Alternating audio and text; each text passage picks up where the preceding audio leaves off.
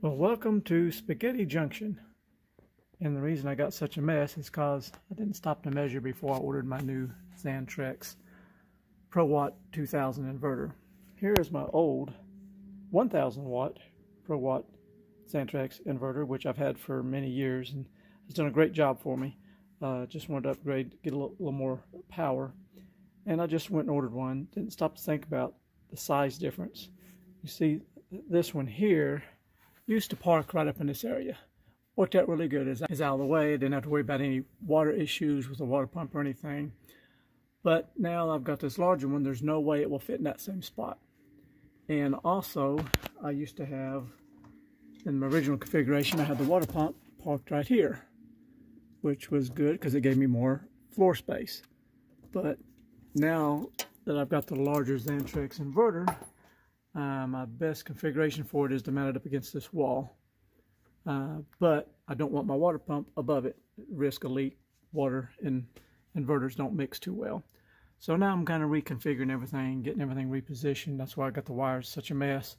I'm going to reposition the water pump down here, which from the factory, that's the way it was originally. Of course, originally you wouldn't have the starting battery here either. Years ago when I upgraded my battery bank, I put in 4 6-volt batteries. And so I moved the engine starting battery to this location, which I'm just going to leave it here. It works well, and I've still got extra storage under the step here, right there. And of course, you can see my 3 Battleborn batteries now that I have since got rid of the 6-volt lead acid batteries. I love my Battleborns. I got 3 tucked up in there, so everything's nice and cozy. But I just got to yank all this stuff out, and I'll get both of these side by side, give you a better idea of the size difference. Okay, I've got them side by side. You get a better idea of the difference in size. Quite a bit of difference. Length, width, all that good stuff. Of course, also on my update, I realized reading my manual, I'll have to, so when we go from the 1000 to the 2000, we got to upgrade our fuse from 150 amp to 250 amp, which I've already got here, and my fuse is tucked right up in there, nice and cozy. So I'll get that fuse changed out also. So now it's time to tidy up some wires, and hopefully when we come back it'll look just a little bit better. Okay, so here's the great reveal, and I think that's going to work for me. So I remounted the water pump down low. I got my wires all tidied up now. Things are out of the way. Got my nice 2000 watt inverter in place, and I've tested it. It's working. And remember, the only thing I had to change going from a 1000 watt to 2000 watt, because in the manual they recommend a minimum of a single aught cable. Well, I've got double aught welding cable. You see that right up there, 2 aught cable. There it is. And then I increased my fuse size. I went from 150 amp fuse to 250 amp fuse. Got that covered, and I think everything's going to be in pretty good shape. But there is, you always got to think about, okay, worst case scenario, what could go wrong? So I thought, well, what could go wrong is we could always spring a leak here.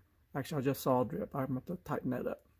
Those hose clamps give me fits in that hose. But so I got this material here, which is cutting board material. So I put that in there. There you go. And so with that, will give me a little divider, and it won't impede any airflow all around. So if anything was to spring loose on this, that's going to prevent any water from getting near my inverter.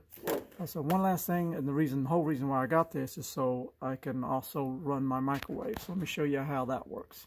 Okay, inside the RV at the moment, I've got this set up on watts, not amps. So right now we're pulling about 94 watts with what few lights and stuff we got on. And let me turn this thing on here. All right. As soon as I kick that on, it's cranking up, pulling out of the battery. Well, we're pulling out 1500 watts, 1600 watts. All right. Now go here to my inverter.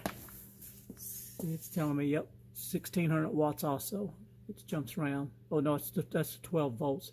Pulling out 1600 watts there. And I got 12.2 volts in the battery bank. So, the reason I wanted to do this is a lot of times, let me turn this thing off. You know, a lot of times you may be, maybe we just stop late at night at the camp, not at a campground, but at a truck stop or something like that, and we're sleeping, and I just want to jump up and heat something up in the microwave. Well, before, I'd have to fire up the generator, may wake up Sweet Pea, just because I want to heat something up in the microwave. Now I don't have to wake her up. I can just kick that thing on for 30, 40 seconds, pull just a little juice out of the battery bank, and I'll be good to go. So, all right, I think I've got that all took care of. I'm pretty happy with that upgrade. So, on to the next. Thanks for watching, and have a blessed day. Bye-bye.